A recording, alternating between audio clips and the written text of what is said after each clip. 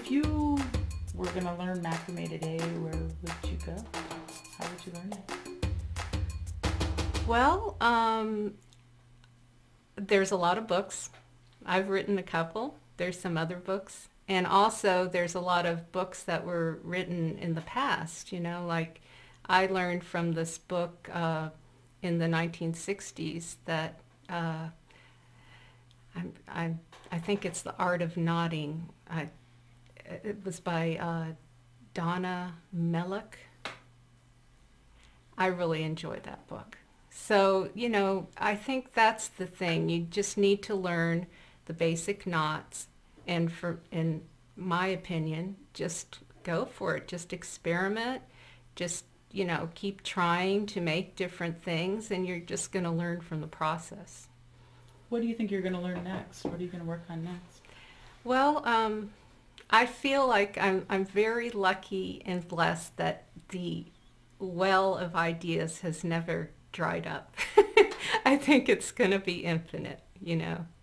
And so anytime I get an idea, I'm just going to follow it. And it's, you know, I look at other people's art and you know, I borrow from their ideas, but I make my own interpretation. You know, it's like you kind of play off of other people's work. What do you wish you would have known sooner about macrame? I wish I would have taken pictures of every single thing I've ever done.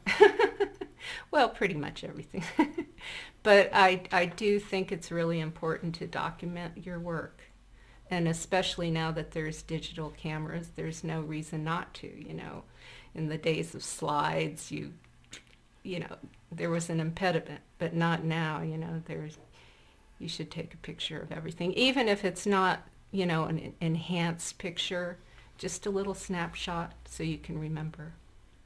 You mentioned that you were in development of online classes, Mm-hmm. and I just think about, you know, 6 years ago when I bought your book, if there would have been an online class, how great that would have been. And are you thinking of doing it for beginners or beginner, intermediate, advanced, or what is your plan for that?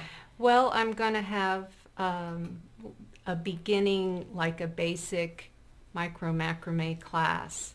It will be similar to my DVD, but not exactly like that. And you'll be able to print out instructions and just follow along and learn the basics of micro macrame. And so those who haven't done it before will obviously do that class first.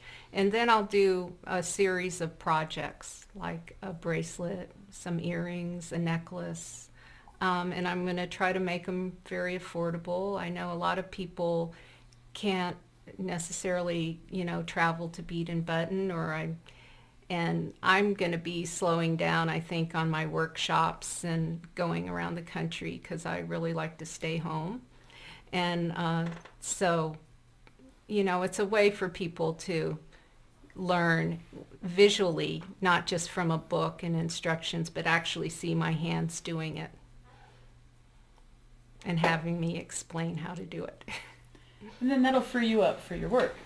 Yes, Yeah. that's the reason. You know, I enjoy doing workshops. I really love to meet the people and everything, but I just feel like I have to, something's got to give, so I'm going to, you know, hopefully do these online classes and be able to work more, making some new things.